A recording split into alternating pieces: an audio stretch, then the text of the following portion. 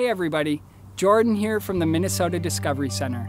Welcome back to the 10th annual, second virtual Iron Range Science and Engineering Festival.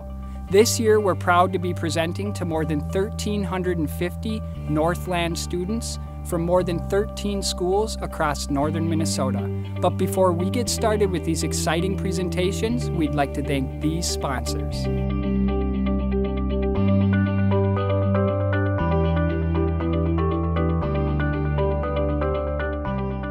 This virtual experience was a partnership presentation brought to you by the Carnegie Museum of Natural History and the Hill Annex Paleontology Project.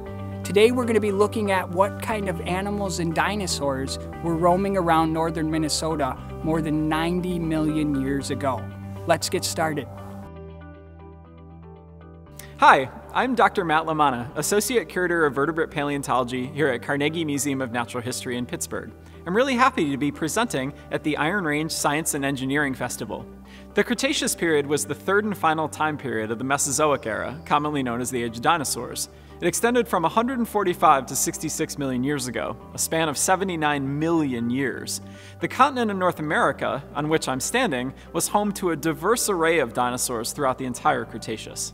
However, around 100 million years ago, at the dawn of an epoch, or subdivision of the Cretaceous known as the Late Cretaceous, warm global temperatures and correspondingly high sea levels led to the flooding of the North American Midwest by a shallow sea called the Western Interior Seaway. The Western Interior Seaway was home to a diversity of marine creatures, including those shown here: shelled, squid-like animals called ammonites, numerous fish species, predatory aquatic reptiles such as plesiosaurs and mosasaurs, sea turtles, diving birds, and more, all of which are known from fossils found in areas that today are dry land, such as Kansas, South Dakota, and the Canadian province of Manitoba. But despite the fact that it was a marine habitat and non-avian, aka non-bird, since birds are, evolutionarily speaking, a kind of dinosaur, dinosaurs were almost exclusively land-living animals. The Western Interior Seaway had a profound effect on the evolution of dinosaurs too. At its greatest extent, around 90 million years ago, the Seaway was several hundred miles wide and stretched from what's now Alaska to what's now the Gulf of Mexico. In so doing, it divided North America into two gigantic islands, Laramidia in the west and Appalachia in the east. The late Cretaceous dinosaurs of the western landmass of Laramidia are among the world's best known and include such famous species as Triceratops, Anzu, Pachycephalosaurus, and of course, T-Rex. Their counterparts from Appalachia, on the other hand, the dinosaurs that lived at the end of the Age of Dinosaurs in places such as Pennsylvania, Minnesota, and pretty much everywhere else east of the North American Great Plains, mostly remain a mystery due to a scarcity of well-preserved fossils. Why is this a big deal, you might ask?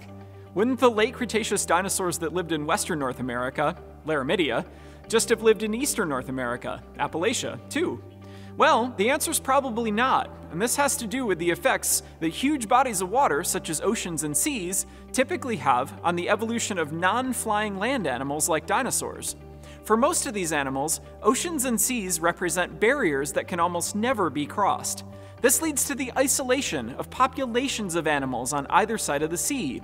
Over millions of years, this, in turn, can lead to the evolution of very different kinds of animals in these separated areas. Think, for instance, of modern-day Australia, which is home to pouched mammals found nowhere else, such as kangaroos, koalas, and Tasmanian devils. This is mainly because Australia has been an island continent surrounded by oceans for most of the past 60 million years. As such, we paleontologists think that the dinosaurs of the lost landmass of Appalachia may have been pretty different from the much better known species that were living at the same time in Laramidia. Trouble is, due to the rarity of fossil-bearing rocks of the right type and geological age here in eastern North America, we don't have many fossils to tell us one way or the other.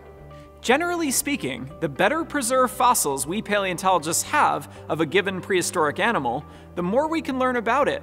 So the near total lack of well-preserved dinosaur fossils from Appalachia means that our understanding of most of these creatures is still very poor. However, the limited fossil evidence we do have suggests that Appalachian dinosaurs were indeed their own thing, relative to their Laramidian cousins. So, what kinds of dinosaurs lived in Appalachia during the Late Cretaceous? Well, the Appalachian dinosaurs that we know the most about are Hadrosauromorphs, or duck-billed dinosaurs. Hadrosauromorphs such as Protohadros, Parasaurus, Laphorathon, Eotrachodon, Hypsibema, and Hadrosaurus have been found in Appalachia, and several are known from reasonably complete skeletons. Although related to dinosaurs from the same time in Laramidia and elsewhere, these Appalachian Hadrosauromorphs appear to have been unique to this particular subcontinent. Interestingly, many of them, even those from the very end of the Cretaceous, seem evolutionarily primitive compared to Laramidian duckbills. This suggests that Appalachia may have acted as a sort of refuge for relatively archaic Hadrosauromorphs millions of years after these kinds of dinosaurs had become extinct in Laramidia. As a fun aside, the original fossil of Hadrosaurus, dug up in 1858 in Haddonfield, New Jersey, was the first partial dinosaur skeleton to be found in the Western Hemisphere. Also, although known only from very incomplete fossils, Hypsibema seems to have been one of the largest Hadrosauromorphs yet discovered, with adults probably measuring between 40 and 50 feet in length. Several other varieties of plant-eating dinosaurs are known from Appalachia as well, though all are represented by very incomplete fossils. These include nodosaurids, or tank-like armored dinosaurs, and at least one leptoceratopsid, a small, hornless distant relative of the much more famous horned dinosaurs, such as Triceratops. Theropods, or bipedal, generally predatory, and often feathered dinosaurs, are known from Appalachia as well. The best-known Appalachian theropods are Appalachiosaurus and Dryptosaurus, both of which were tyrannosauroids, smaller, distant cousins of T-Rex. Both are known from partial skeletons, studies of which have shed some light on their evolutionary relationships. Interestingly, although Dryptosaurus lived at approximately the same time as T-Rex, at the very end of the Cretaceous, it represents a very different, more primitive kind of tyrannosauroid. Along with the evidence from Hadrosauromorphs, this shows that many Appalachian dinosaurs differed substantially from those of Laramidia, and supports the hypothesis that Appalachia may have served as a refuge for dinosaurs that had become extinct elsewhere. Other Appalachian theropods include ornithomimosaurs, or ostrich dinosaurs, and dromaeosaurids, relatives of Velociraptor of Jurassic Park fame. Judging from the size of their teeth, some Appalachian dromaeosaurids may have been large for this group, perhaps over 10 feet long. A final fossil discovery suggests that the reign of many of Appalachia's native dinosaurs may have ended prior to the end of the Cretaceous. Near the end of this period, the western interior seaway began to retreat, and much of the American Midwest again became dry land, reuniting Laramidia and Appalachia. This may have allowed the once unique dinosaurs of the two areas to mix. Evidence of this comes in the form of the tooth of a distinctly Laramidian type of dinosaur, a ceratopsid or horned dinosaur akin to Triceratops, from the latest Cretaceous of Mississippi. Perhaps horned dinosaurs migrated to what was once Appalachia following the reunification of this landmass with Laramidia. Shortly thereafter, the saga of Appalachian dinosaurs, and indeed all non-avian dinosaurs, would come to a cataclysmic end when a gigantic meteor fell from the sky and wreaked havoc all around the world. So, clearly, what we paleontologists know of Appalachia's dinosaurs shows that they were super interesting. Unfortunately, however, because Appalachian dinosaur fossils are relatively scarce, there's so much more still to learn. That's where the Hill Annex Paleontology project at the Minnesota Discovery Center comes in. Here, at Hill Annex Mine State Park in Calumet, Minnesota, paleontologists are collecting fossils from a roughly 90-million-year-old rock unit called the Coleraine Formation. Although just a couple dinosaur bones have been found from these rocks thus far, they're important in providing a unique and precious window on the dinosaurs that lived on Appalachia's northwest coast during the early stages of the Late Cretaceous, when the western interior seaway was at its widest. Thanks, Matt. I'm John, and I'm here at Hill Annex Mine State Park in Calumet, Minnesota. You're with me here on what we call the public pile. And this is a stockpile of Cretaceous age soil, roughly 90 million years old. And this is where the public comes. If you come here for a tour, we'll help you find your own Cretaceous age fossil. This was a near-shore environment. So to my right, off to the west, it used to be the Western Interior Sea. So the ocean actually flooded the center part of North America. And this would have been the extreme west coast of Appalachia, a subcontinent of North America at that time, forming mostly the eastern part of the United States. And that ocean would have gradually risen. Sea levels at that time were more than 1,200 feet higher than they are today. And as the ocean rose, it would have gradually encroached on Minnesota from the west, covering the Dakotas, then covering the western part of the state, and actually reaching all the way here to the Mesabi Iron Range here at Hill Annex Mine State Park in Calumet. Most of the fossils that we're finding here are, like I said, a near-shore environment. So snails, clams, oysters, mussels. We find, I just found a shark tooth just a minute or two ago.